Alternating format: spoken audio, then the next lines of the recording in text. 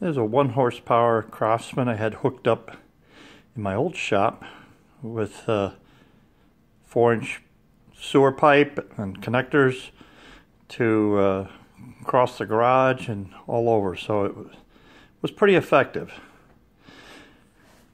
Moving into the smaller shop, main tool I wanted to connect up was the Craftsman radial arm saw, which I had hooked up before. Used the small hose off of the guard, and I had that collector, but with a 2.5-inch outlet.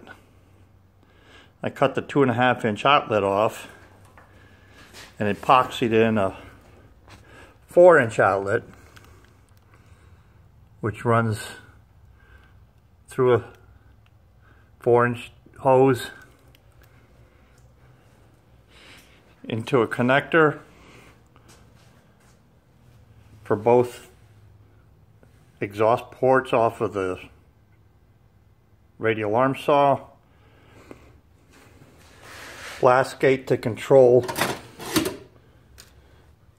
off and on for the saw. The second blast gate comes off of the Y and will run under my workbench and connect up on the opposite side of the workbench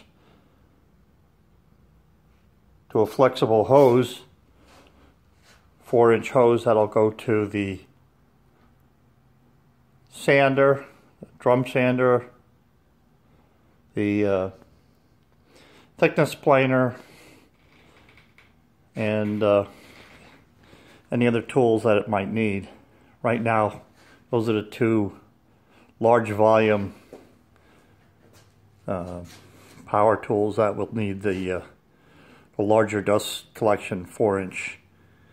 I also have a small shop vac I'm planning to use for drill press and things like that that don't necessarily need the high volume.